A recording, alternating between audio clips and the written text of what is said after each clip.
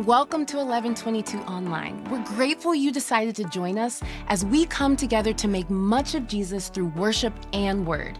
If you're new here, we're excited to have you with us. And if you're returning, welcome back. That's right, welcome back. We are one church in many locations, seeking to discover and deepen our relationship with Jesus while encouraging others to do the same. That's right. Today we're in a series titled Be Free, a study of Galatians. Paul sets the stage by emphasizing the source of his authority and the central theme of his message, freedom in Christ. That's right. Paul highlights the redemptive work of Christ as the cornerstone of our freedom. Christ is the source of true freedom. Our freedom in Christ is not a license to indulge in sin, by no means, as Paul would say it, but a call to holy living, guided by the Spirit's transformative work within us. So as we journey through the scriptures and discover the various aspects of freedom found in our Lord Jesus Christ, we also want to encourage you to visit us on YouTube, where you can join us for live services, stay current on the series, rewatch previous sermons, and indulge in other on-demand content like the Deepen podcast with Pastor Joey Martin. As we embark on this journey through the book of Galatians, may we fix our gaze upon the liberating truth of the gospel, the truth that in Christ we are free indeed. Let us embrace this freedom with grateful hearts, walking in the light of His grace and extending His love to a world yearning for release from the chains of sin and death. From whom the Son sets free is free indeed. Now let's worship together right now.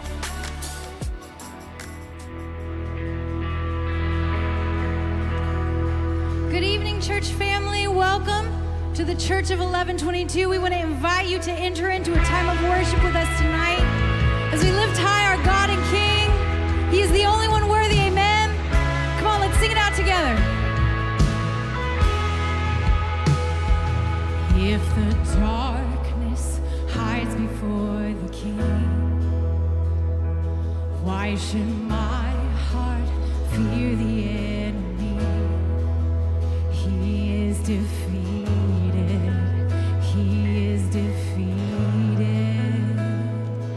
If you spoke the universe to be, you can crush this mountain at my feet. My God is able.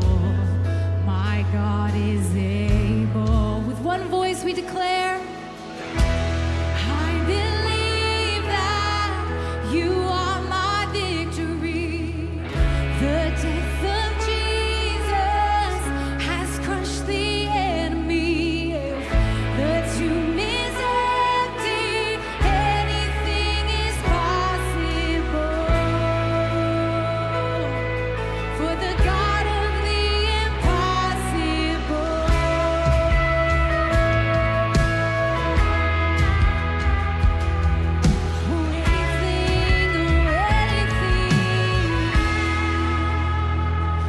And if my sin was nailed upon the tree, then, oh death, where is your victory? For it is finished. For it is finished. And if Christ has risen from the grave, I will trust in the power of His name. Nothing is greater.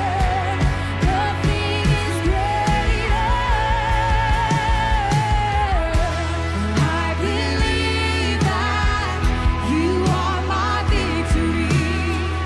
The death of Jesus has crushed the enemy. The tomb is empty. Anything is possible. I believe that you are the risen King. The life of Jesus is changing everything. The tomb is empty. Anything is possible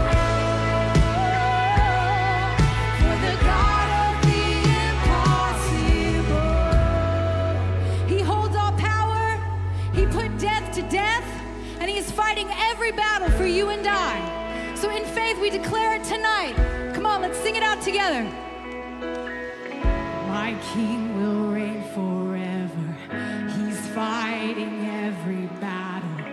There is no power like the risen Jesus. My King will reign forever. He's fighting every battle. There is no power like the risen Jesus. My King will reign forever. He's fighting every battle. There is no power like the risen Jesus. My King will reign forever. He's fighting every battle. There is no power like the risen Jesus.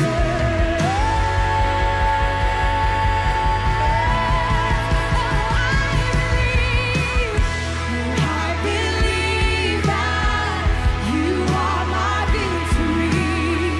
The death of Jesus has crushed the enemy. The tomb is empty. Anything is possible.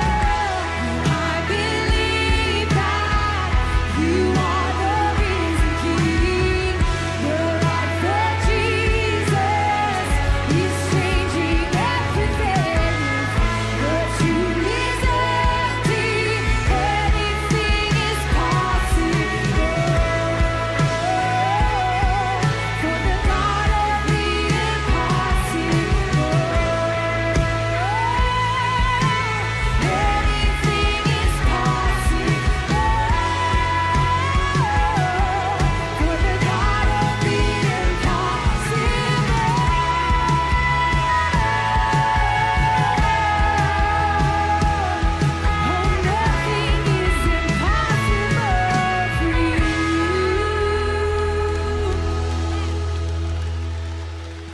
Amen. Aren't you thankful that the impossibilities on the surface become possible through the power of Jesus? Amen. We're going to introduce a new song tonight. It's called The Lamb, the Lion, the King. And in Revelation 5:5, it reads this: Weep no more. Behold, the Lion of the tribe of Judah, the Root of David, has conquered, so that he can open the scroll and its 7 seals. And if you read down a little further, verse 12, it says, Worthy is the Lamb who was slain to receive power and wealth and wisdom and might and honor and glory and blessing. Notice the significance that Jesus is both the spotless Lamb who was slain to cover the sins of the earth, and he's also the triumphant Lion of Judah who reigns forevermore. Only Jesus. He's the King of Kings, and he sits at the right hand of his Father.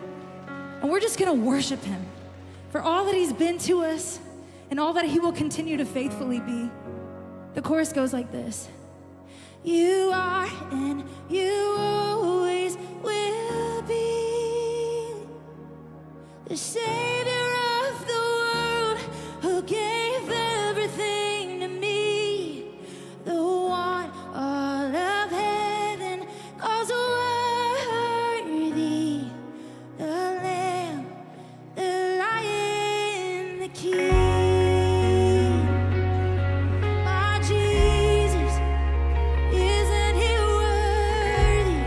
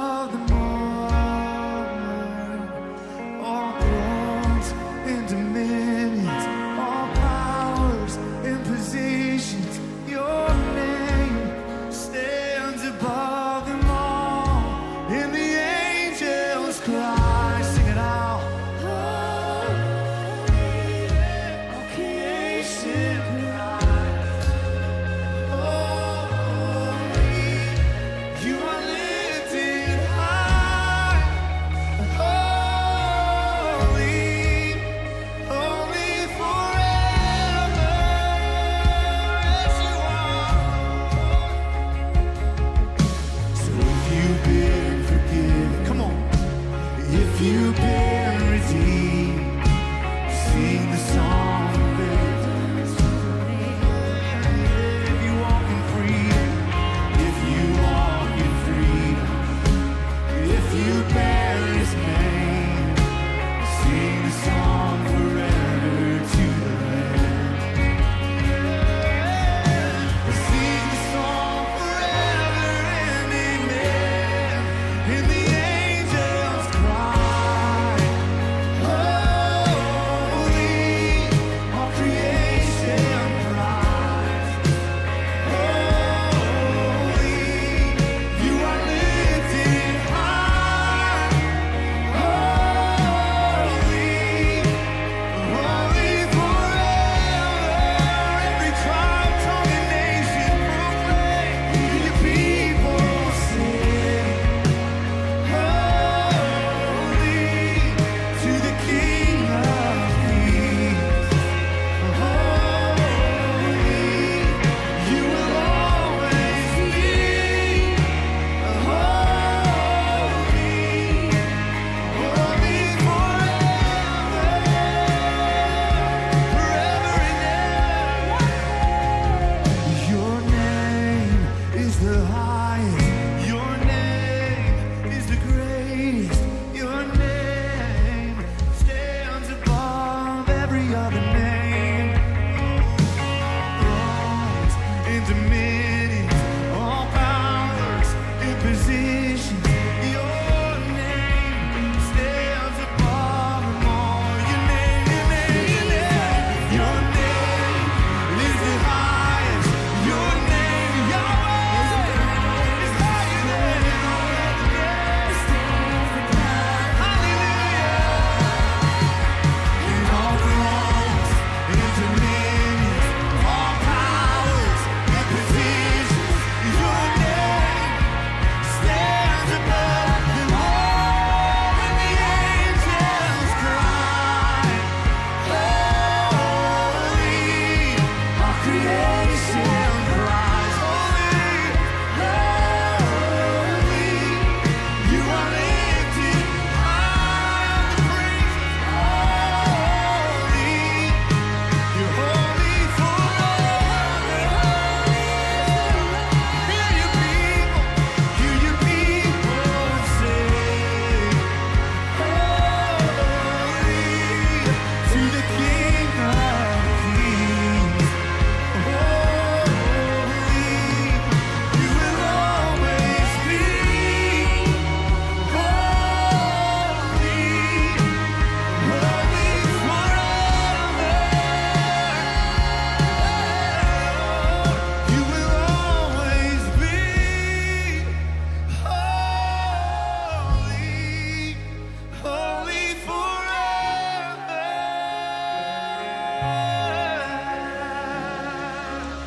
Thank you, Lord. There's no other name that has the power to save. You are the King of our salvation, Lord. We look to you.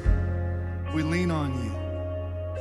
God, I pray that you would hear the songs of our heart overflow in gratitude for all that you've done on the cross. Lord, I pray if there's anything in us on this platform or in this room, Lord, that is bringing a spirit of religion and I'm going to try to earn my way to your affection. I pray you break it in the name of Jesus. I pray that we would just be filled with the fullness of Scripture, that you fulfilled all of those things. You ascended the hill of the Lord.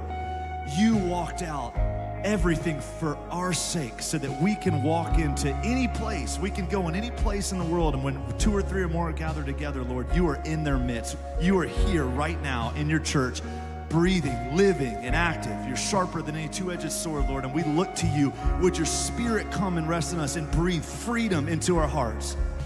Would freedom reign in this place? In Jesus' name, we give you all the glory, all the honor, forever and ever. Amen. Amen. Y'all can take a seat.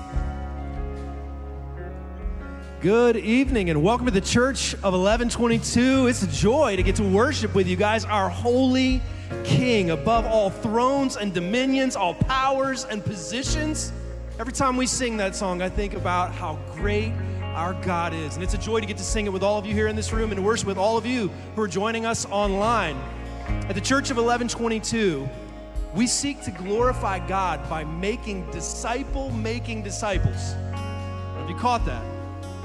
We want to pour our lives into men and women who will be disciples, who make disciple-making disciples. It's a multiplication thing. And we want to help you do that. And one of the ways that we want to help you do that is through an app. We have an 1122 app. We just launched a brand new version of it on Monday, and it is full of tons of resources to help you do what God has called you to do, which is to make disciple-making disciples. There's tons of things on that app, like the sermons are all on there, the Deepen podcast is on there, the disciple group curriculum is on there, you can give on there. All of that is designed to help you do the thing that God made you to do, but there's so much more. We prayed and worked through creating this where there's even a daily portion on there to help you grow in your walk with God, where you can have our reading plan is on there, you can put prayer requests in. We want to help you do the thing that God has made you to do. So you can download that wherever you download apps, and you can follow the process that's clear to walk through to get that. It's an incredible tool that I hope will help you in your walk with God. We're in a series called Be Free. We started last week through the book of Galatians, and we decided one of the things we wanted to do in this series was read emails that have been sent in that are testimonies of how God has set some of us free. And the email I want to read to you tonight is from Kyle in Indiana. Kyle says, I started my walk with Christ around a year ago. I wholeheartedly believe Jesus saved me from suicide. After my divorce and not seeing my little boy, and Kyle puts in parentheses, ain't no pain like kid pain. That's a fact. He said, I struggled with life. Kyle was walking through a very difficult situation. He was doing anything he could to cope with the pain. And Kyle got to a point where he felt like God was too far from him, that he had sinned too much. And thank God for a friend that reached out to Kyle. And Kyle says, I believe that that was the work of our Heavenly Father. That friend reaching out, telling me that he wasn't done with me. That's where my faith and my walk began. Now, I truly believe Jesus died on the cross for me and saved me that night. And he did. Kyle, we're so thankful for that friend. We're so thankful for what he's doing in your life. Listen, if you're here in this room, you're watching online, and suicide is a thought for you, please know that that is not for you, that God is the author of life. He has life abundantly for you, and we want to be a part of that. Please text the word CARE to 441122, or don't leave this place without grabbing one of us and letting us pray for you and walk with you. Right now, we're going to continue to worship by hearing Connie's testimony. So grab a Bible, grab a pen, and something to write on, and let's hear from Connie.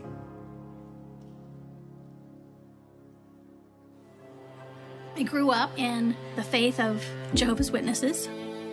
Jehovah's Witnesses do believe that Jesus did come and die. However, apparently it wasn't enough. So they had to supplement what Jesus did with these good works, and that's why they were so important. From the time I was in a stroller, I was going door to door. You had to attend 3 services a week, a theocratic ministry school to teach you how to reach people. You know, I was fine until I became 19. I had dated, and I made a series of really poor decisions, and I sinned. I went to my father. He was there. There was no judgment. There was just nothing but love. And at the end, as an elder in the local congregation, he knew and I knew that I had an obligation to go before the elders and confess my sin. There were 12 men and me at 19, and the options were to confess and repent or to be disfellowshipped. I questioned that several times, like, why do I have to go before these 12 men? They don't know me. I turned the tables on those 12 men. We debated the questions that I had been riddled with my entire teen years. And that is, how can I have an imperfect father who shows more love than the God that you talk about as Jehovah God? You answer my questions, I will repent and confess. You don't answer my questions, I will disassociate myself from the organization. I was excommunicated. I wanted nothing to do that was going to filter God's love through rules. Fortunately, I had an aunt who prayed faithfully for those 13 years for me to find Jesus. And then a friend of mine, she got a postcard in the mail for a non-denominational church. And we decided we would go. I sat there, and the message was Jesus, the Lamb of God. It was just about, He loves me. He loves me. I had been searching for that love my entire life. And I thought, there it is. That's the peace. That's the love that I've never seen, that I never experienced, that when I needed it, it wasn't there because it didn't fit the rules. That was it. That was it. I surrendered my life and became a Christian. And in 2015, God called me to 1122. The following September was saturated. And Pastor Kwan was preaching that night. And at the end of his message, he said, I want everybody just to sit and ask the Holy Spirit for a word. And the Holy Spirit's like, your word is freedom. I now am free to go running to Jesus every day. What was missing before was I didn't have a relationship with my Savior.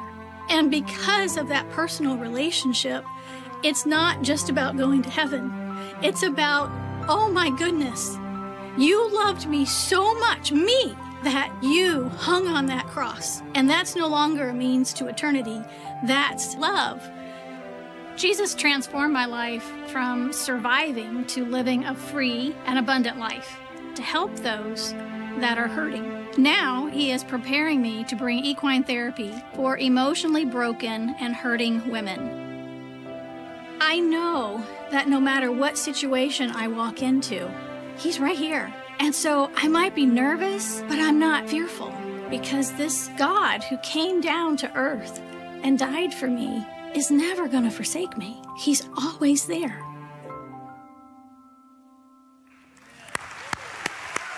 Amen, amen, amen. Amen. Sometimes I think the testimony videos are better than the sermon. That was true tonight. Miss Connie sitting right here on the front row. Thank you so much for sharing that with us.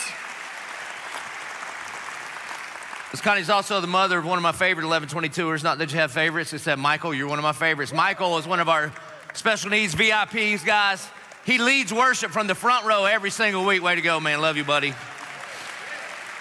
Hey, listen, if you've ever been beaten up, battered, or bruised by a church or somebody claiming to speak on behalf of God, and I'm sorry.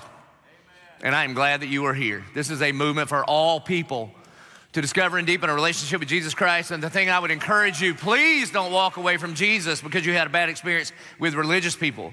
Jesus had bad experiences with the religious people all the time. Amen? All right. Grab your Bibles. We're going to be in Galatians chapter 1. This is a 14-week study on the book of Galatians, which is, I love when we do this. It's only this big in my Bible, okay? And all your 20-year-olds, it's only that big because I use the extra large print, so whatever, all right? We've got some Galatian journals out in the Resource Center. It's a cool way to get it because it's just one page is the Bible, the other page is a place to take notes. I'd encourage you to do that. And you know I love you. This one might sting a little, okay? But it's from love, I promise. So buckle up. Paul says this in Galatians 1:6. He says, I am astonished. Can you imagine getting a letter like this? Now, Pastor Adam let us know that this is the only letter that Paul writes where there is not a prayer and a little thanksgiving part. Every other letter, like to the letter to the church at Philippi, he's like, I pray for you day and night. I long to see you again. I remember our tears. This one, he's like, what's up, Galatians? Paul, I am astonished. That ain't good, okay? If this is a text, it's in all caps. You understand what I'm saying? He says, I am astonished that you are so quickly deserting him who called you in the grace of Christ and are turning to a different gospel. Not that there is another one, but there are some who trouble you and want to distort the gospel of Christ. But even if we or an angel from heaven should preach to you a gospel contrary to the one we preach to you, let him be accursed. That word is anathema. It means damned to hell. That's pretty extreme. As we have said before, when did you say it? The sentence before this. As we have said before, so now I say again, if anyone is preaching to you a gospel contrary to the one you have received, let him be accursed, damned to hell. Even if an angel shows up and says, whoa, whoa, whoa, whoa, whoa, it's Jesus plus this, Paul says, angel, you can go to hell. It's pretty extreme. So the reason I point this out is because what we're talking about in our time together is life or death. And it's actually bigger than that. It's eternal life or death. So Paul goes on a missionary journey. He and some of his boys share the gospel in this area of Galatia. A bunch of churches, people get saved. They anoint and appoint some elders and pastors. They start church, and then they start planting churches. And within a year, he is astonished that they're turning away and believing something other than the gospel. So first and foremost, let's unpack the gospel. If you're gonna be an 1122er, you gotta know the gospel. And if you're like, well, it seems like you go over it every week. That's right, every week. The gospel means good news of salvation. It comes from a Greek word where when a king would defeat another army, he would send an evangelist, is what they're called, a giver of the good news, and they would show up to a society and say, I've got good news. Your king has defeated the enemy, and now grace and peace be unto you because of what your king has done. That's what the gospel is. It's good news. It is not good advice for you to live a decent life. That is not what it is. Gospel from 30,000 feet is simply this. Man, you could understand your whole Bible with these three words: God with us. That's it. God with us. At creation, God creates Adam and Eve, humankind, to be in right relationship with him, God with us. Sin enters the world, it fractures that. So God sends, sets up the law, we'll talk a lot about the law, sets up the sacrificial system so that blood could be shed for the covering of sin, so that he could be in the presence of his people. But it wasn't enough. That the law was a map and a mirror. The law was a map to show us how to rightly live with a holy God, but it's also a mirror to be like, this is impossible, I can't pull this off, right? And so Jesus Christ comes on a rescue mission, and he lives the perfect life that none of us could. He keeps every law. He fulfills every promise and prophecy of the old covenant. He goes to the cross and he dies not just for you, but instead of you. He pays the full price for our sin debt, and at the cross pushes up on his nail-pierced feet and says, it is finished, tetelestai, paid in full. And for anyone who believes that when Christ died on the cross, it counted for them, we get credited with his righteous, perfect life and adopted into the family of God, and he takes the full payment for our sin. And then there will come a day where either we die or he returns to get us, and we will be with him forever and ever and ever in the consummation of all things, God with us. Amen. And what makes heaven heaven is not streets of gold and plenty to eat. What makes heaven heaven is we get him. Paul describes the gospel this way, 1 Corinthians 15. He says this, now I would remind you, brothers, of the gospel. This is what we have to do to the church. I don't know if you know this. Church people forget stuff a lot. I would remind you, brothers, of the gospel I preached to you, which you received, in which you stand, and by which you are being saved, if you hold fast to the word I preached to you, unless you believed in vain. And then here's what he's going to tell them. He says, this is the gospel. For I delivered to you as of first importance. This means the gospel is the most important thing that you can preach about. That I delivered to you as of first importance what I also received, that Christ died for our sins in accordance with the scriptures, that he was buried, that he was raised on the third day in accordance with the scriptures, and that he appeared to Cephas, that's Peter, then to the 12, then he appeared to more than 500 brothers at one time, most of whom are still alive. You know why he says this? If he's like, if you don't believe me, just go kick around Jerusalem and you'll meet some people that met him face to face. Though some had fallen asleep, then he appeared to James, then to all the apostles. Last of all, as to one untimely born, he appeared to me also. So what is the gospel? The life, death, and resurrection of Jesus in accordance with the scriptures. Nothing else. Are there implications? There are so many implications, like the way we treat each other, what we do for people in need, all of those are implications of the gospel, but that is not the gospel. The gospel is the life, death, and resurrection of Jesus Christ. In the book of Romans, all you Baptists are gonna love this. Remember the Romans road? All you gigglers just gave yourself away. All right? It's like the 4 holy hops to heaven. They're all true. Romans 3:23. For all have sinned and fall short of the glory of God. Keith, fall short is an archery term. I go bow hunting with this guy because he has access to a lot of land. So he's my second favorite right behind you, Michael. It's you, landowners, okay? So it means miss the mark. What it takes to get to heaven is a perfect shot every time. And sin is when we miss the mark. Even if we could make it a perfect shot from here on, which we can't, what are we gonna do about the ones we have missed previously? That's what sin is. For all have sinned and fall short of the glory of God. Romans 6:23 says, but for the wages of sin is death, but the free gift of God is eternal life in Christ Jesus. So what you earn, so we live in a world right now, especially America, this makes me wanna go crazy. I'm appalled when people are like, that's not fair. You know what fair is? You burn in hell. Selah, that's what fair is. Why? Because what you earn by your sin, the wages of sin, is death. But the free gift of God is salvation in Christ Jesus. Romans 5:8, but God demonstrates his love for us in this, that while we were yet still sinners, Christ died for us. Not that we got our act together, then we earned a right standing before God, but even while we were yet still sinners, which is still right now, Christ demonstrated his love by saying, I'll go first. I'll die for you. Then Romans 10:9 says that if you confess with your mouth that Jesus is Lord and believe in your heart that God raised him from the dead, you will be saved. So what does it take to be saved? That's it. You believe in the life, death, and resurrection of Jesus. And it's as simple as saying, Lord, save me, and you will be saved.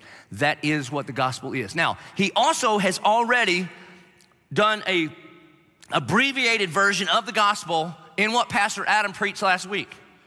He says this in verses 3 and 4, grace to you and peace from God. That is the result of the gospel. You want grace and peace? You get Jesus, you get grace and peace. Grace to you and peace from God our Father and the Lord Jesus Christ. And here's the gospel, who gave himself for our sins to deliver us from the present evil age, according to the will of our God and Father, to whom be the glory forever and ever. That's the gospel.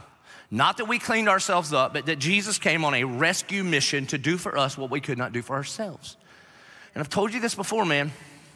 If you think you have to clean yourself up before you come to Jesus, that's like waiting for the bleeding to stop before you go to the ER.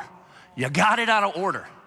Also, if you're a longtime Christian, which some of you look like you were in Sunday school with Abraham, so I'm talking about me, man, okay? Did y'all see that video last week and they show young Joby? Yeah. I've aged like milk. Just chunky and white, that's me, all right? So it's terrible. Anyway, what was I saying? Oh, no, I forgot. Oh, so if it's a little grimy around here, like if you get up from your seat to come and pray, I'd bring your purse at 11:22. I just would, man. It might not be there when you get back, you understand? But this, if you walk into an ER and you're like, there's an odor, you think? Well, that's what it's always gonna be here. Because we are inviting every single person, the beaten up and the broken, to come and be healed and rescued by Jesus Christ. That's what the gospel is. That he delivers us, he rescues us. And so you'll see here, Jesus does all of the acting. He is the one that initiates. We are the passive recipients of his righteousness and of his grace. So let's break down what he said. I'm only doing, 4 verses? Shouldn't take, it'll probably be like 15 minutes, then I'll be done, okay? He says, I am astonished. Astonished. It's like, I can't believe this. He looks at these people that received the gospel and now they're trying to add works to it. Just so you know, in case you missed last week, what's happening here is there's a group of people called the Judaizers. These are Hebrew Christians, people that grew up Jewish, and they are saying to these Gentile Christians, Jesus isn't enough. You have to become Jewish before you can be a Christian. That they're particularly talking about circumcision, not for like a medical reason, but because it is the sign of the covenant of God, God's promise for his people. And they're saying you have to take on this act, this obedience to the law in order to be a Christian. And Paul is like, what are you doing? I am astonished. The gospel is an offer of a free gift. Why in the world would you try to add your works to it? He says, I'm astonished that you were so quickly deserting, what's that next word? Him. Him. See, if you get your Bibles out like I told you, you can look down and see, but you don't. You're like, you didn't put it on the screen. Come on, man. When you walk away from the scripture, when you walk away from the gospel, you're walking away from Jesus. Please know that. You are deserting him. He says, I can't believe this. I'm astonished that you were so quickly deserting him who called you. Don't you remember when he called you? When you heard him call your name? When you believed and received the free gift? Listen, I know it's very popular right now to deconstruct from your faith. But as I dig into folks that are deconstructing, what they're actually deconstructing from is like this kind of church culture, not the good news of the gospel of Jesus Christ. You know who doesn't deconstruct? Somebody that's tasted and seen that the Lord is good. Somebody that has known they're a wretched, black-hearted sinner and God has saved them. Somebody that was blind and beaten up and broken and they met Jesus and they experienced grace and peace. You see, and notice here, it is God who calls you into his life. You don't call him into yours. That he calls you, and he says, I'm so astonished that you were so quickly deserting him who called you in the grace of Christ. That it is by grace that we are saved through faith. The only thing that we bring to our salvation is the sin that requires it, not the good works that you do. And he says, and you are turning to a different gospel. See that when you come to Christ, you turn away from this world, you turn away from yourself, you die to yourself, and you turn towards him. And he's warning the people in Galatia, be very, very careful. If you begin to think that works in addition to your faith save you, you're actually turning your back on Jesus and you're turning back to yourself for your own salvation. And he says, so you are turning to a different gospel. Not that there is another one, that there is only one gospel. Amen. He's saying there's a distortion of the truth, that you are turning to a different gospel. Not that there is another one, but there are some who trouble you and want to distort the gospel of Christ. That they take a lot of what people say is true, it's just not the whole truth, and they just twist it or distort it and just try to add to it a little bit. This word distortion literally means to reverse. They are reversing the truth of the gospel. And so it makes a ton of sense. You see, the order of our salvation matters like crazy. It's this: God calls, we receive and follow. It's not we act and God responds. This is very, very important. So the gospel is this: we obey because we are accepted, not the other way around. What the Judaizers were teaching is if you obey, then you will be accepted. See how the order matters like crazy? Or the way I say it all the time is this: identity precedes activity. Identity precedes activity. When you put your faith in Jesus Christ, then God adopts you as his son or his daughter, and he says, I'm gonna tell you who you are. You are beloved, beloved by God. Your name is changed, your identity is changed, and then because of that new identity, you act in a different way. Why? Because you don't have to do the stuff you used to do because the old you is dead and you've been resurrected anew in Christ. What the Judaizers were doing, what people that were saying, well, it's faith plus some other things, is they got the order and they're like, no. It's actually activity precedes identity.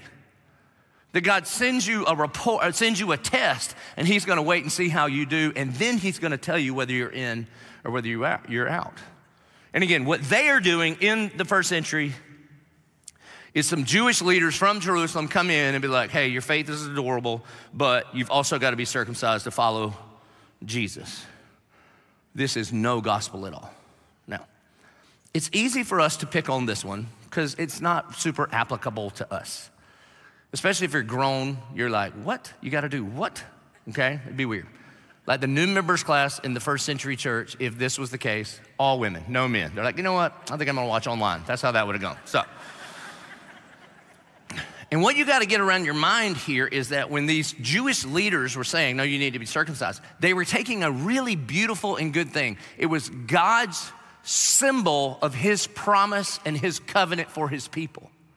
But when you elevate a good thing to a salvific God thing, that's a really, really bad thing. Now, in today's day and age, this thing is still happening. There are modern day Judaizers that will say that faith in Christ is not enough, that there's some stuff that you have to do. And listen, if you get offended, you probably will. Just do me one favor. Only get offended for yourself. Like, just don't get offended for anybody else. Let them, they can email me, jimmycrackscorn@idon'tcare.com. I'll be happy to.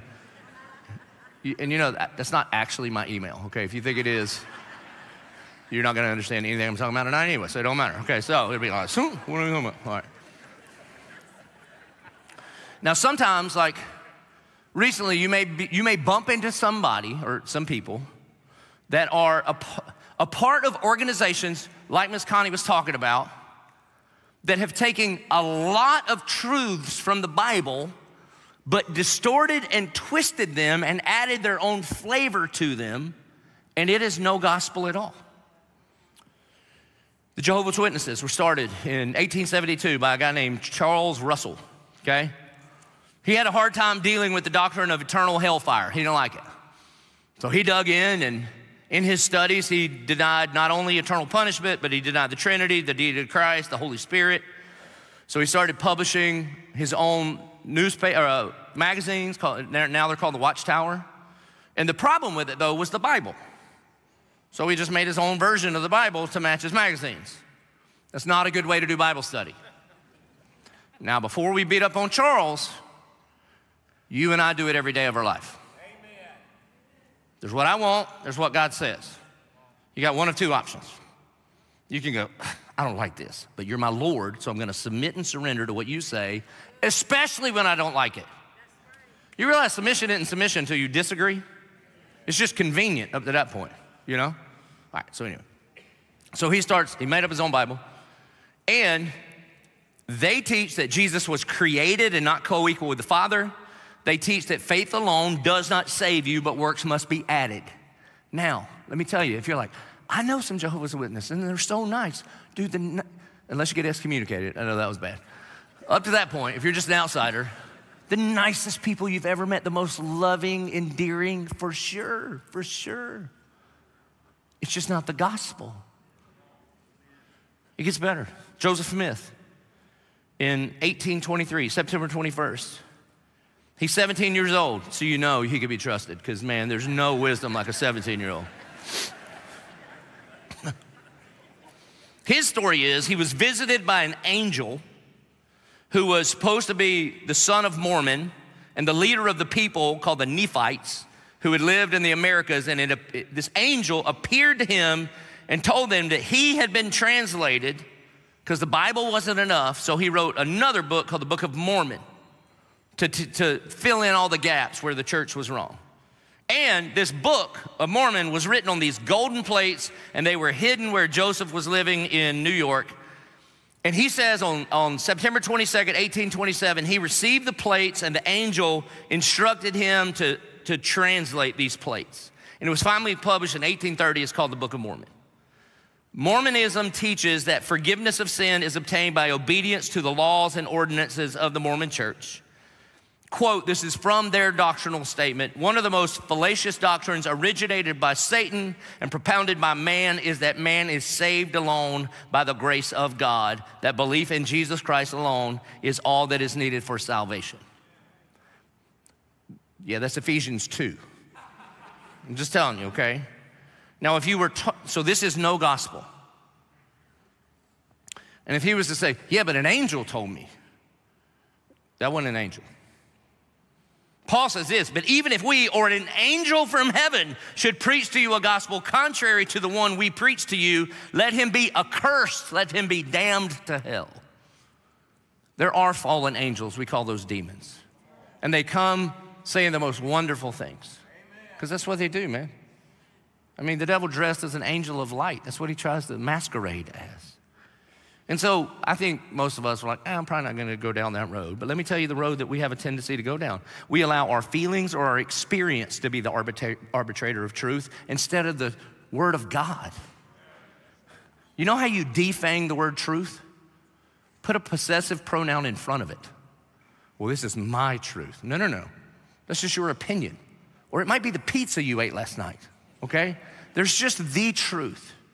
And the truth is not even just a set of statements. The truth is a person, his name is Jesus. He says, I am the way, the truth, and the life, and no one comes to the Father except through me. And he gives us his truth, which is the word of God. Now, it would be easy for me to pick on people outside of the Christian church, but why don't we just go through a little stroll through the Christian church? Get ready. You could try to attach your denomination to it if you would like. I don't know if you should do that or not. Maybe we'll name names on the podcast. Be the most listened to one we've ever had. Fundamentalist legalism in the church is the same thing Paul is preaching against in Galatia. And this is that the grace of Jesus at the cross, faith alone is not enough. It's faith plus what you don't do. Now, I know this one well because I grew up in the South and I grew up in a Baptist church, and they would never say this out loud. They would say at camp, all you gotta do is ask Jesus into your heart. Now, once again, you don't ask him into your life, he asks you into yours, but that's fine, that's fine. But then they would say, but if you're really a Christian, we didn't need all the 10 commandments. They said this, you don't drink, smoke, or chew, or go with girls who do. That's it. If you obey those commandments, then you can be saved. Now, the trouble is, I'm from Dillon. So the prom queen was like, how y'all doing? You know what I'm saying? So, and if you don't know what that means, welcome from New York or wherever you moved here from. So, right. This is what I call beach ball theology. Like, being a Christian is not sin management. Come on, we live at the beach. You ever try to take a beach ball? This is what many, many people taught. Many people, they would never say this explicitly. But the kind of churches, I didn't really go to church that much, but when I would go to the churches I went to, I would hear this message: God is good, you are bad, try harder, see you next week. And I just couldn't pull it off, man. I would try so hard for many days in a row. And it's like, this kind of theology is like white knuckling your sin, that your job is to grab a hold of your sin like a beach ball and hold it under the water. Now, how long could you do that? Some people a little longer than others, you know? Like the swole guy on the front row, you could probably do it for longer than Walker, okay? Probably. Eventually, what happens? Eventually, you get tired. Sunscreen gets on your fingers, gets a little slippery. A wave hits you in the face. And I don't know if you've ever tried to do this, but when you release it, it does not just gently rise back up. It explodes on you. And so many of us have tried to do that. Like, I'm gonna try to be a good Christian, and I'm going to impress God by not doing these things. Now, we should be at war against sin, but if you try to do it in your own power and think God will be impressed if you pull it off, you're gonna be exhausted or prideful. Those are your options. The good news of the gospel is not that we hold the ball under the water. The good news of the gospel is Jesus walks by and pokes a hole in your beach ball.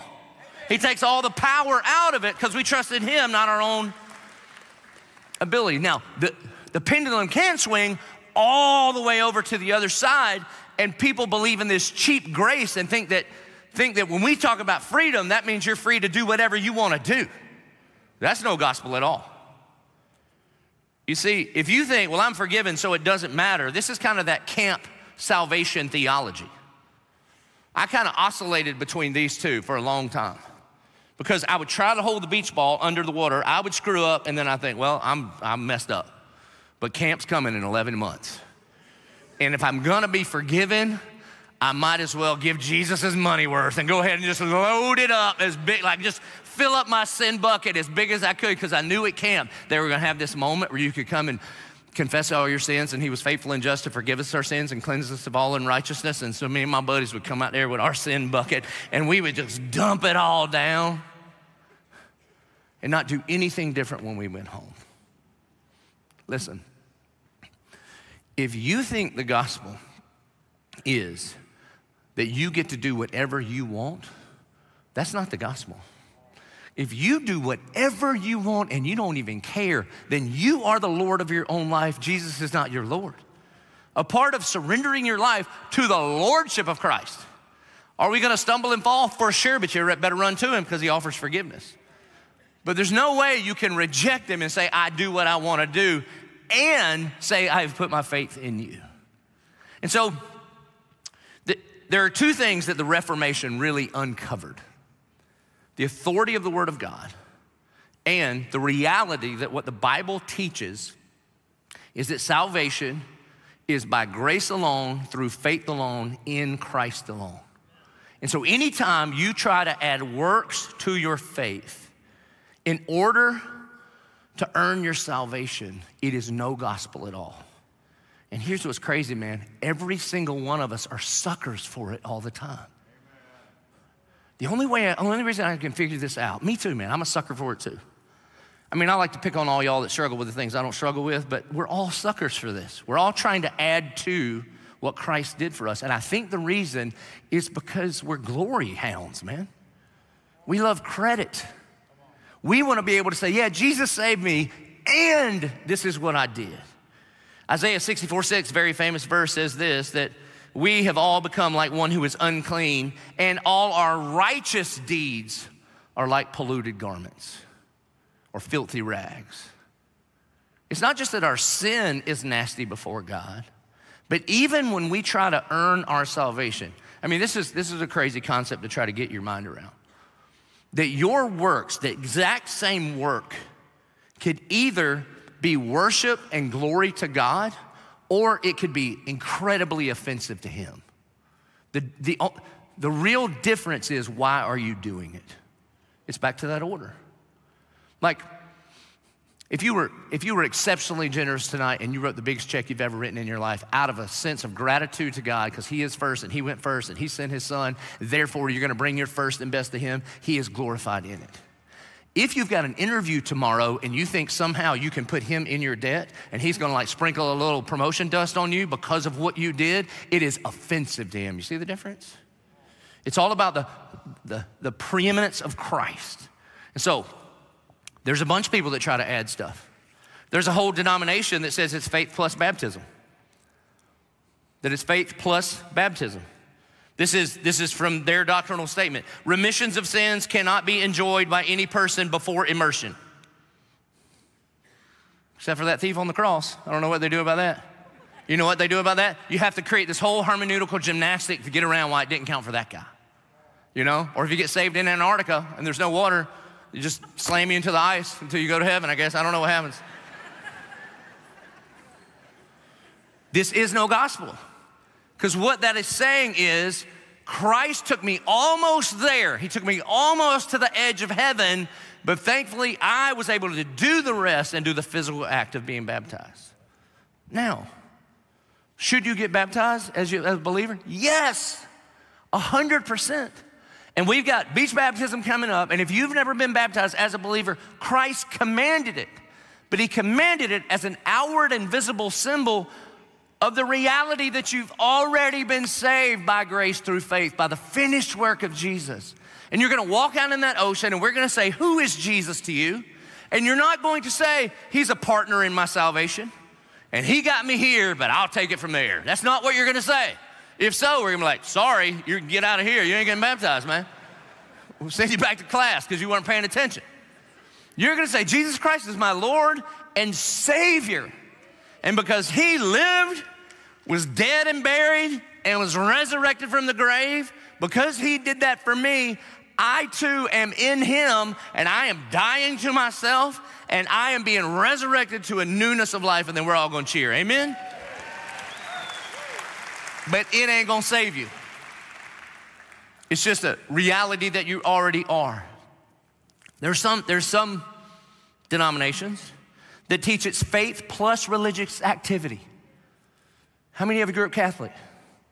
Okay, get ready, here it comes. Okay. Now, before I get into it, you may say, well, are you saying all Catholics are going to hell? No. Anybody that puts their faith in Jesus Christ as Lord and Savior and believes in the sufficiency of Christ's work on the cross is going to heaven. All Baptists ain't going to heaven either. You understand this? Here's the real shocker. All 1122ers ain't going to heaven. It's just, there ain't a Groupon for heaven. It's just you. Have you put your faith in Jesus? So, the two fundamental differences between a Protestant church like ours and the Catholic church is this. Number one is authority. We believe that the authority is the Word of God. Catholic authority is like a three-legged stool. It's the Bible, the Pope, and church tradition or history. And so, Catholic doctrine says this. This is from the Council of Trent. This is their response to Martin Luther reading the book of Romans saying, the Bible teaches that salvation is by faith alone. Their response was, if anyone saith that man is truly absolved from his sins and justified because he has surely believed himself absolved and justified, or that no one is truly justified but he who believes himself justified, and that by this faith alone absolution and justification are effected, let him be anathema or accursed. In other words, what they're saying is that what Christ did on the cross takes you almost there, but then you have a part to play too. And that could be baptism, first communion, confirmation, confession, penance. You see, if you grew up Catholic, what the Catholic doctrine is that when you participate in the sacraments, then grace is imparted to you. If you do your part, God will do his part. And you're trying to stay in a state of grace. And hopefully you're there when you die. That is not the gospel. One Catholic theologian, Ludwig Ott, if you're looking for baby names, Ludwig, maybe stay away from him. He says this, for the justified eternal life is both a gift of grace promised by God and a reward for his own good works and merits. This is not the gospel. That you are not imparted grace because of the good things you do. You are imputed with the righteousness of Christ for believing in his life and death and resurrection. Not to get ahead, but in Galatians 2:21, Paul says, I do not nullify the grace of God, for if righteousness comes through the law, then Christ died needlessly. Now, a little closer to home. If you grew up Pentecostal, okay, which is a great place to find worship leaders. It's great.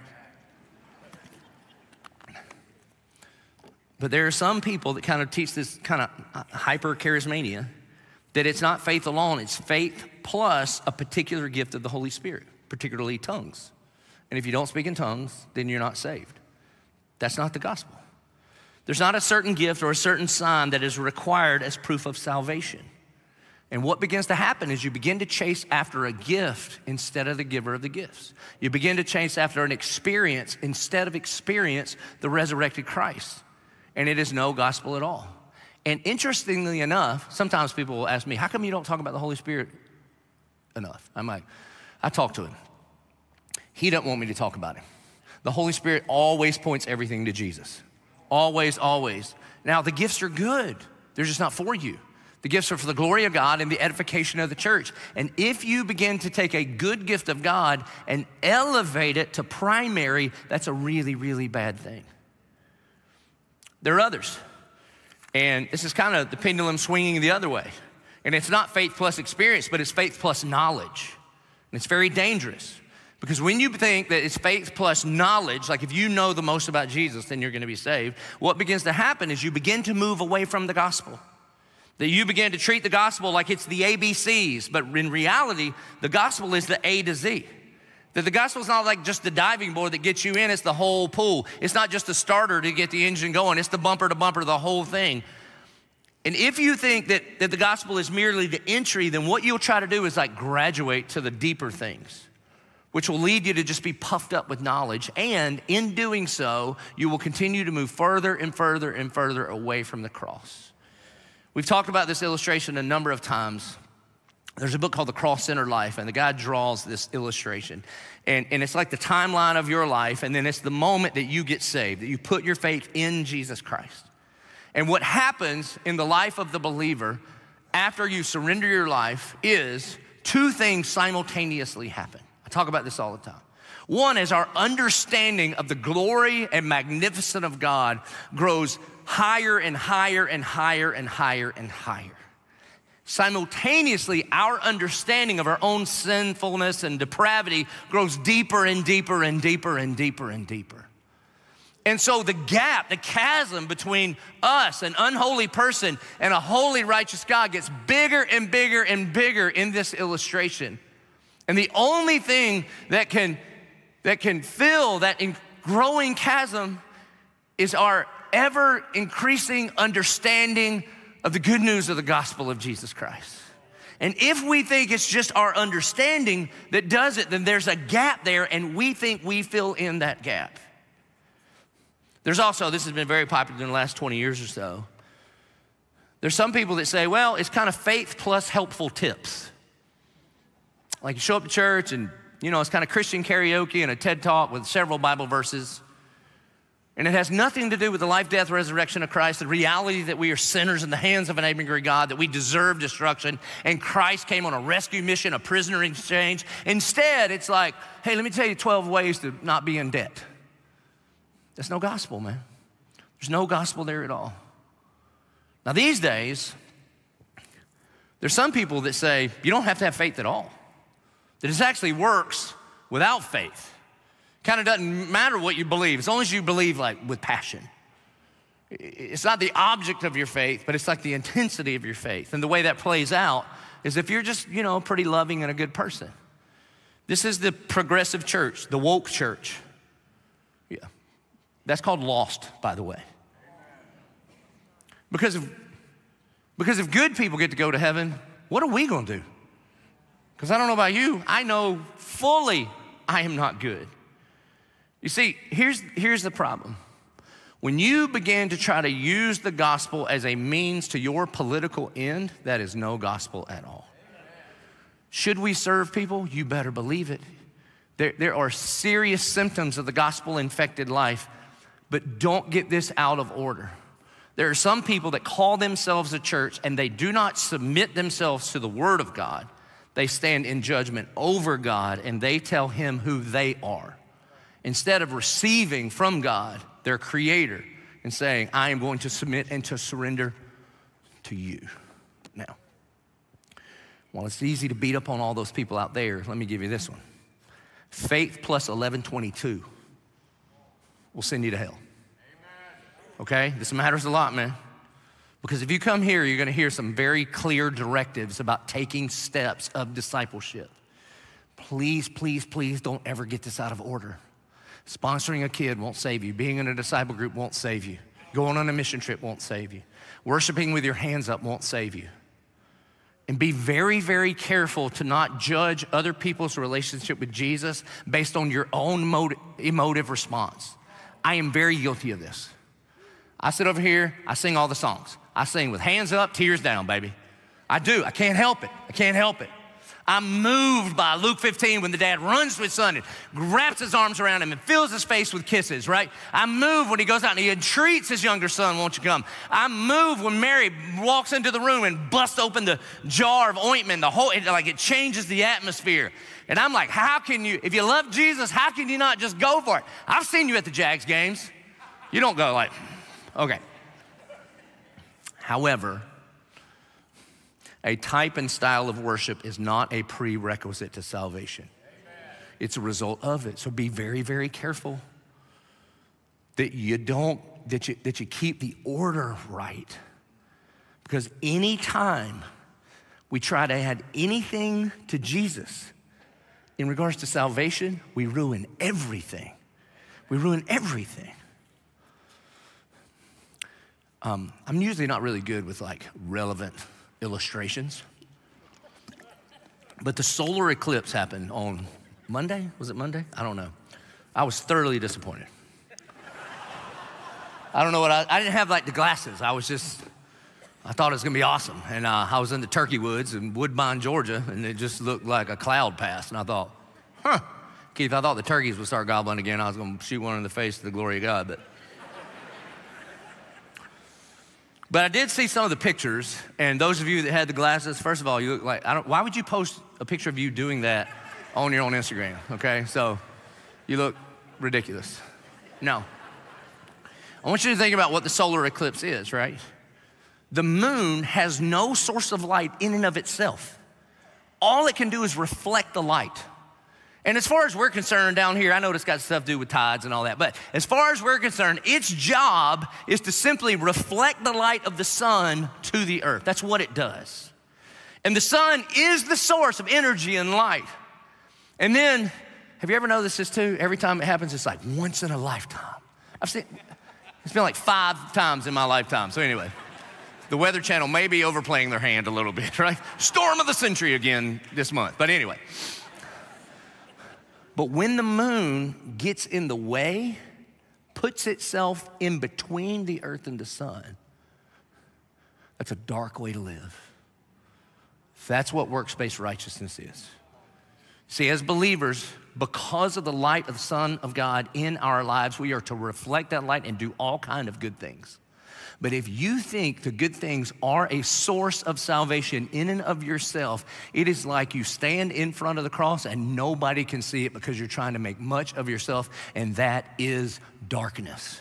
That's what it is. So regarding our salvation, Jesus plus anything ruins everything. And here's what I want you to see about all the examples that I used, is that this distortion or this twist, it starts with a good thing.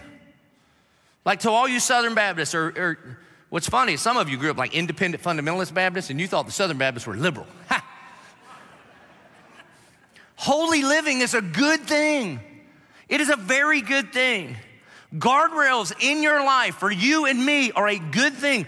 Walking in wisdom because you know this thing in and of itself might not be sin, but it might lead me to sin. Therefore, you decide to avoid it. That's a good thing. I'm talking about beer, just in case you haven't figured that out, okay? It's a good thing to do. But when you begin to require what is wisdom for you to be salvific for somebody else, that is not the gospel. Dr. John Piper, smartest guy alive, one of the best preachers ever, who is a teetotaler, which means he's never had alcohol and he doesn't drink alcohol at all. And I'm preaching with him next week, so that should be a doozy. He says this: legalism has sent more people to hell than alcoholism or any other addiction ever has. It's a fact, man. So again, holy living is a good thing. When you try to apply wisdom in your life as salvific in other people's life, that's not good. Baptism is a good thing. It just won't save you. If you're saved, you should get baptized on May 5th, and it will not save you. Religious activity is a good thing. It is good to do things that cultivate your relationship with Jesus, like prayer and confession and worship and taking of the sacraments. These are good things. Liturgy is a good thing because it keeps your eyes and your heart focused on Jesus instead of the people on stage all the time. These are good things. But when you say these religious activities are required to be saved, that is no gospel at all. The gifts of the Spirit are a good thing. The Bible is very, very clear that we should seek these gifts. We should figure out what gift you have. Every single believer in Jesus has at least one spiritual gift, and no believer has all of them. Therefore, we need each other like your body needs all your body parts. But the reason that we seek the gifts of God are for the glory of God, not you, and the edification of the church, not you. Knowledge is a good thing as a means to see God more clearly, not look down your nose at somebody else that doesn't know as much as you. Loving people just as they are is a good thing. Leaving them in their sin and calling it good is evil and is not love whatsoever. Justice is a good thing. If you're a believer in Jesus, we are called and commanded to demonstrate the gospel because we have experienced the gospel. But if you get those things out of order and think your demonstration of justice justifies you, then what you're doing is looking at Christ on the cross and saying that wasn't enough. At 11:22, taking steps in the direction of the good shepherd, the discipleship journey. It's a good thing, but none of those things will save you. What saves you is when you put your trust in Jesus Christ. He finishes it this way. He says, as we have said before, so now I say again, if anyone is preaching to you a gospel contrary to the one you received, let him be accursed, anathema, damned to hell. You see, it's not enough to just believe that the gospel is true. It must be received. My question for you is this: have you received the gospel?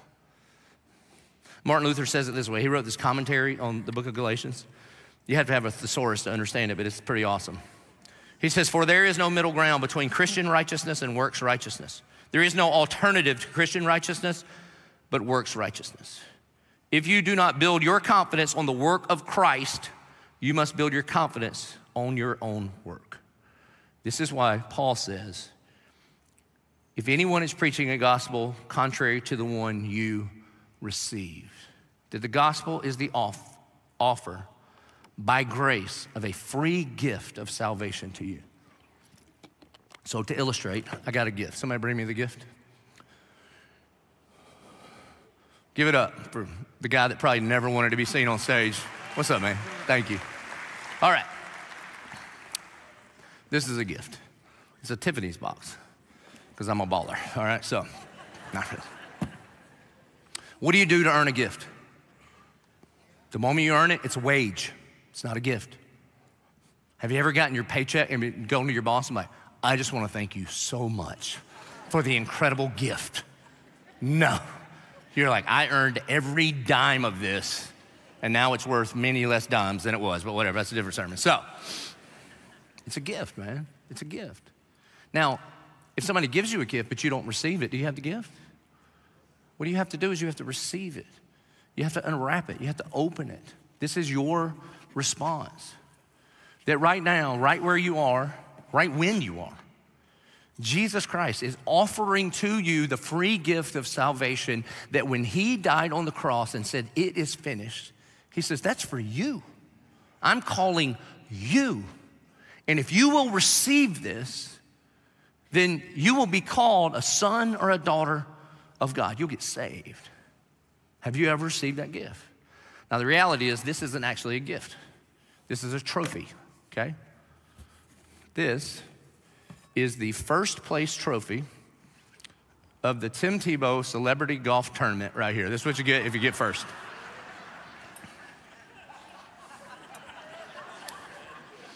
Just want y'all to see. It is master, so I'm 2 for 2 on relevant illustrations.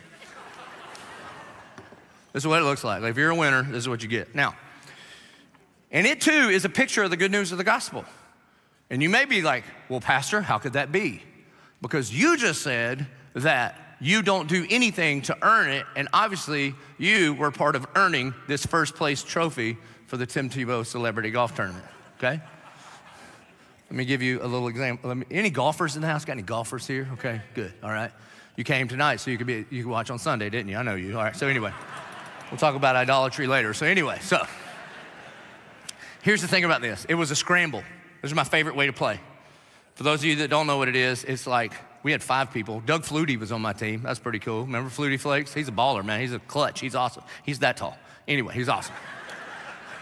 So the way a scramble works, just in case you don't know, everybody hits their shot, and then you go and pick the best shot, and then you just play it.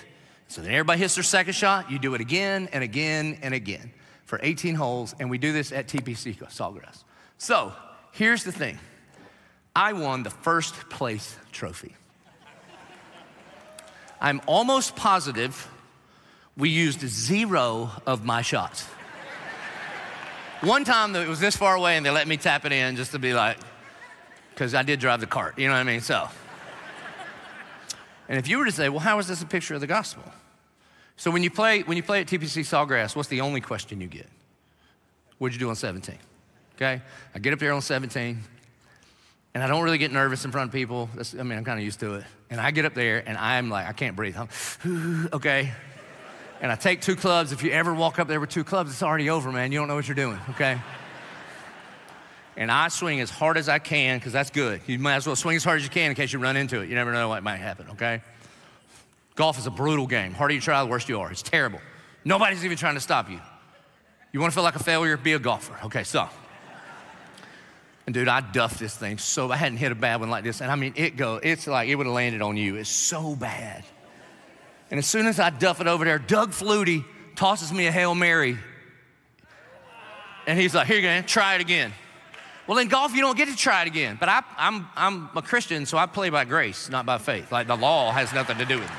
I hit them till I like them, count them, most of them. Okay. So I hit my second one in the water. In the water. I'm like, no, it's all that matters. My partner gets up there. I played with Big Mac, a guy named Jamie, and a dude named Andrew, who's like 25 years old. I met him about 3 weeks ago in the lobby. He just started coming here. I said, what do you do for a living? He goes, I'm trying to get my tour card. I go, what you doing in 3 weeks? I know what you're doing. You're gonna join my team. He's amazing. Not pretty good, he is. I'm like, how have you not won the Masters 8 times? Holy moly, I've never seen somebody hit it like this. He's striping the ball, it's incredible. So I think Big Mac on this one, stands up, poop, right in the middle of 17. We tap it in for birdie. We write down birdie. I go to 18, and I hit one as good as I can hit it. Now, here's the thing, if you're a golfer, if your slice lands in the fairway, they call it a fade. I don't know if you know this, and I hit it as hard as I could, as far. It was so good that when I hit that thing, I took my club and I flipped it like a baseball player. You don't even do that in golf. That's what I do though, okay? So we didn't use my bad one on 17, and then I've hit the best one I've ever hit all day. I mean, I smoked it, it was awesome. And then my teammate Andrew gets up, actually all 3 other people hit it better than me. Like Andrews was still going up when it looked down at mine. It's like, hey, little guy, and just kept going.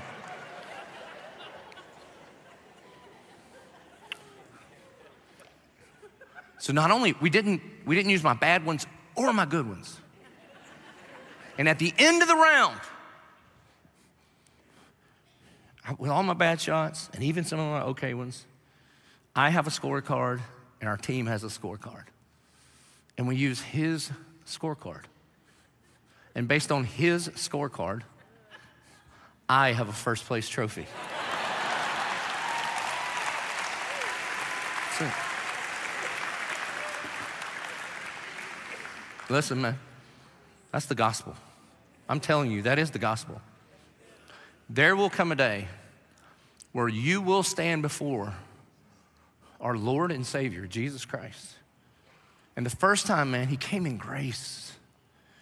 When he comes back, next time you see him, it will be in judgment. And you got one of 2 options. You can say, here's my scorecard, and you will be judged accordingly. And I'm telling you, it will not be enough. And you will spend forever separated from him, paying for it. But by the grace of God, Jesus, the Christ, who is perfect, just says, you wanna use mine? You wanna use mine? How would you like to get credit for what I have done on your behalf? Here, I invite you to receive the free gift of my grace through his life, death, and resurrection. Have you ever received that? Not just believed that it's true, but personally. Just like Paul says, he called you. Maybe right now he's calling you. And in our time together, right now, you are ready to receive the free gift of the gospel of Jesus Christ. That if you'll admit it, I ain't got this. And you believe when Christ died on the cross that counted for you, then right this moment you could receive the right to be called a son or a daughter of God. Would you bow your heads? Would you close your eyes?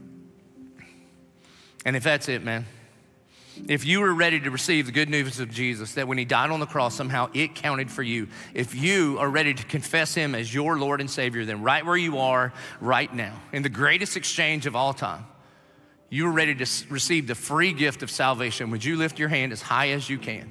The Bible says, call on the name of the Lord and you will be saved. If for the first time you are ready, then join the dozens of people in this room right now and lift your hand and say, Father, here I am. I surrender my life to you. Our good and gracious Heavenly Father, God, we love you more than anything because you first loved us. And God, I thank you and I praise you for the gospel. God, would you please give us a supernatural warning that we may never try to add our own works to your finished work. God, I thank you and I praise you that even right now in your house that there is salvation. Even in this very moment, there are men, there are women, there are students who are being transferred from the kingdom of darkness to the kingdom of light, God. That they are being delivered, that they are being rescued from themselves, rescued from their sin. And God, for all of us that have been following after you for a minute, God, would you just remind us that we never graduate from the gospel. May we never get over the truth of the gospel, that you loved us, you redeemed us, you've rescued us, you've delivered us, all for the glory of God. And for that, God, we praise you. We pray this in Jesus' name, amen. Folks, we believe that the gospel demands a response. Would you please stand to your feet as we respond? We're gonna sing. We're gonna lift our voices to the one who is worthy of our song. That's what worship is. We're gonna bring our tithes and our offerings, not to pay off God, to try to get him in our debt, not to tip God because we just showed up and we're entertained, but because he is first in our life. As an act of worship, we're gonna bring our first and best. And we're gonna pray.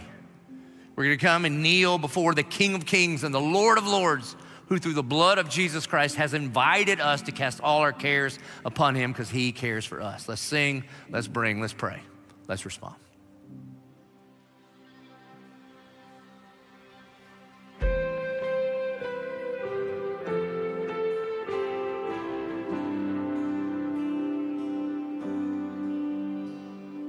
All-sufficient merit, shining like the sun, a fortune I inherit by no work I have done.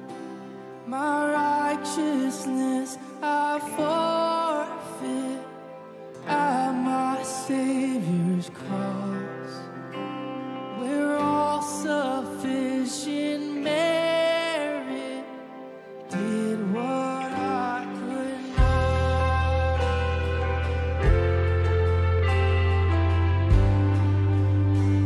In love he condescended, eternal now in time.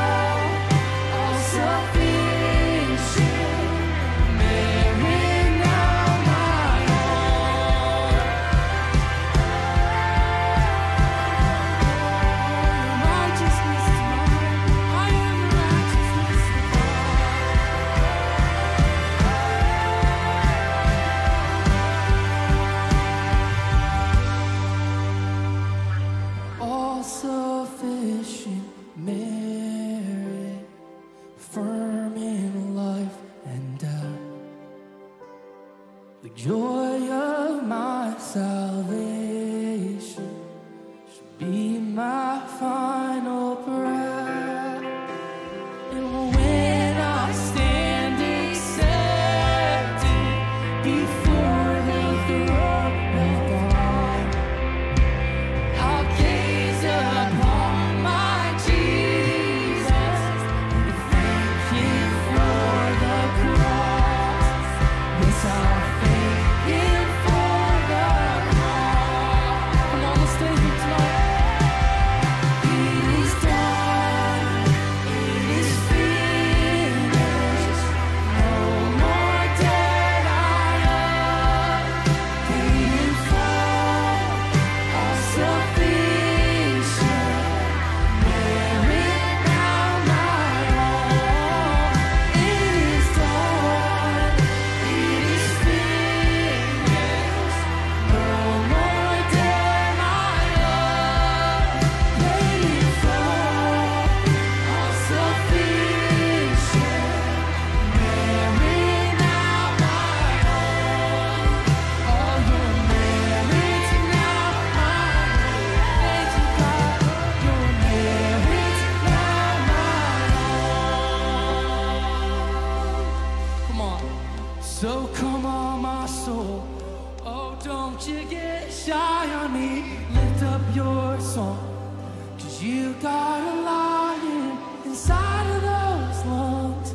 Get up and praise the Lord. Come on, let our souls praise the Lord tonight. So come on, my soul.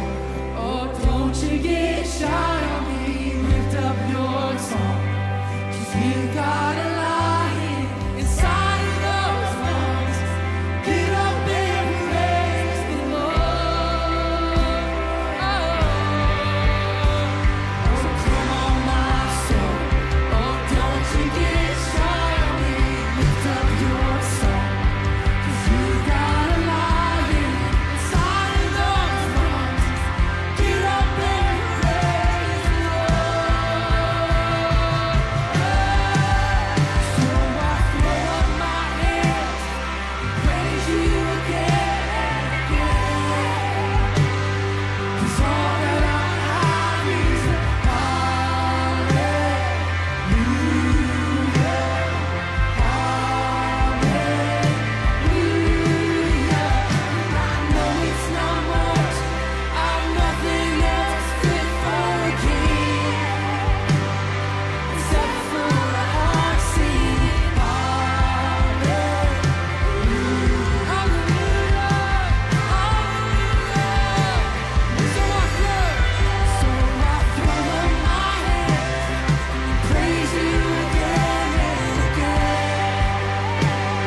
'Cause all that I have is a hallelujah, hallelujah. I know it's not much, I've nothing else fit for a king, except for a heart singing hallelujah,